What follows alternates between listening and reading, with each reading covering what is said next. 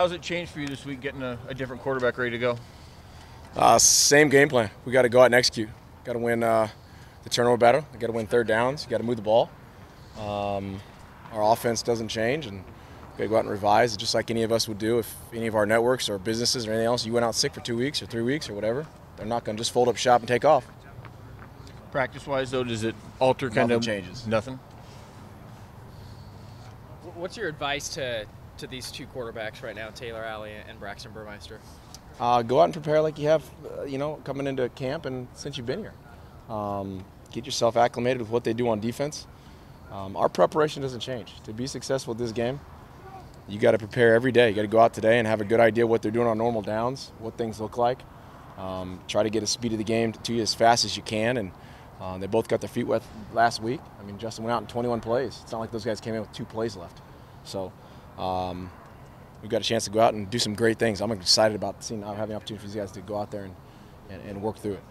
You mentioned you had to adjust on the fly in the game when he goes out so early. What do you guys do this week in terms of adjusting game plans for these guys now that you have a week to kind of get them ready?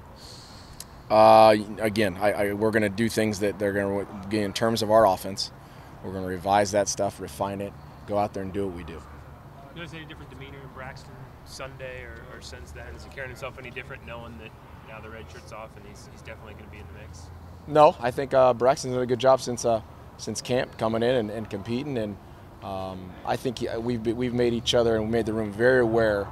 I've been doing this a long time. All it takes is one play, and there it is, and that's come to fruition, and so we move forward. I think I stay on those guys a lot during the course of practice the last 4 weeks when maybe they weren't in the spotlight, and made sure they're locked in, and this is why. Is Taylor the clear starter, or is Braxton competing for the job? That's not clear at all. Yeah, no, that's not clear at all, Aaron. Is that a thing that will be decided throughout this week then, what you see? Yeah, that'll be out throughout the week, and that's going to be something Coach Taggart's going to probably address with you guys more than I will. Is there a chance you could juggle both of them and just have different packages for each of them, playing both? Sure, I think there's a chance for that. That could happen. What do you guys miss most with Justin out at the quarterback spot? Experience. Plain and simple. You can't put a price on that. Experience is huge. Ryan Bay got his first catch of the year last week. What have you seen out of him this year? Bay got 2 catches last week. Did an awesome job. He's gone out and worked hard every week, man. Done a great job, and excited about him continuing to get better this week. Do you see a difference in Alley in the second half? I mean, he comes in on the quick change and then kind of has halftime. Did it seem like a little bit of time when he realized he was in there, that the second half kind of slowed down a little bit for him? Yeah, I think just like anything else, you get to go out there and kind of just get the dust off and relax a little bit and go out there and play. Marcus, Hey, Rock? during the spring, Taylor was obviously bouncing back and forth between receiver and quarterback, and you didn't get a whole lot of time with him in the summer because the rule was so. Even though he had kind of not that whole lot of time to prepare for the job, it seemed like he took over number 2 spot fairly quickly in the summer. What was that about? Was he just that experience going back to playing here for 3 years, or what? Yeah, I think maybe a little more experience. I think he just did things.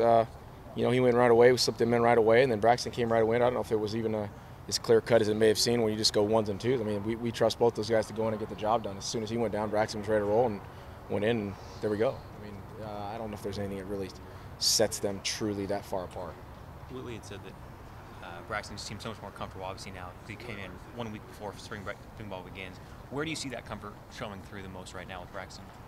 Well, I think with Braxton is the perfect example for us. I mean, just an opportunity to get out there and get a head start for anybody. Just get more snaps, more college reps, more opportunities to be out there with the guys at this level. Will give you more confidence.